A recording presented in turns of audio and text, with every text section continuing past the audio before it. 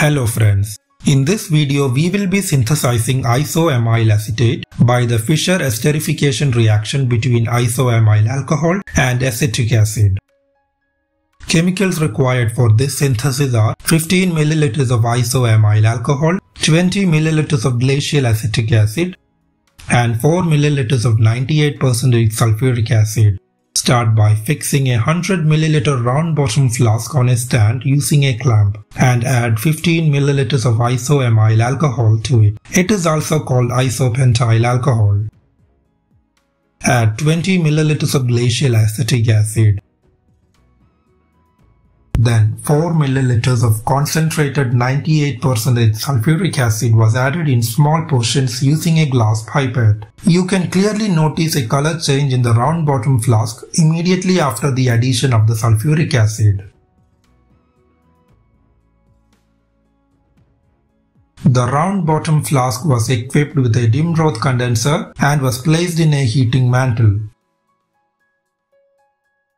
The mixture was heated to reflex for 1 hour. Let us see the reaction occurring here. This synthesis proceeds via the classic Fischer esterification reaction. Isoamyl alcohol reacts with acetic acid in the presence of sulfuric acid to form isoamyl acetate. After 1 hour of the reflex, the system was dismantled and the reaction mixture was allowed to cool down to room temperature. After that, the contents of the round bottom flask was dumped into around 150 ml of ice cold water. A point to note here is that the water should be ice cold, otherwise the heat produced when the concentrated sulfuric acid is dissolving in water would cause the liquid to splash everywhere. Once everything is added to the beaker, we see a dark brown upper layer, and that is the isoamyl acetate in its crude form. Now we will proceed with the purification.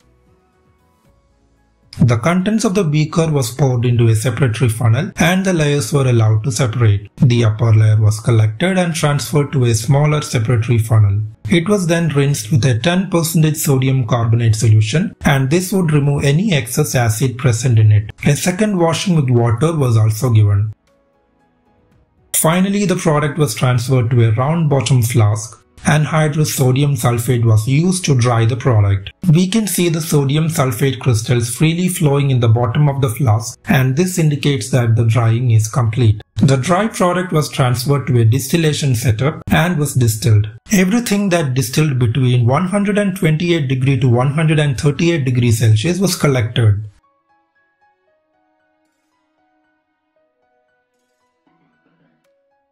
Finally, we get a clear distillate with the sweet smell of bananas.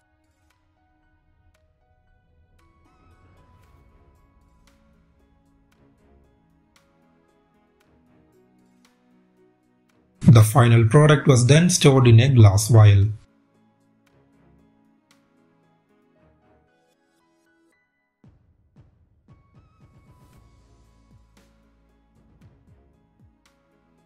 Now let us move on to the calculation part.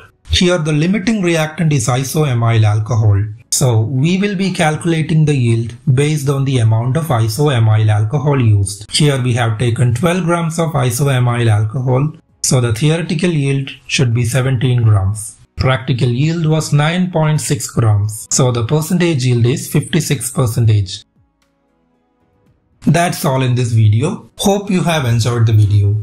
These are all my Patreon supporters who are financially helping me so that I am able to purchase new equipments and chemicals required for doing new videos. You can also support me via Patreon or PayPal. The links to both of them are given in the description. Once again, thank you for watching. Do subscribe to the channel and click on the bell button for notifications regarding my future videos. Thank you.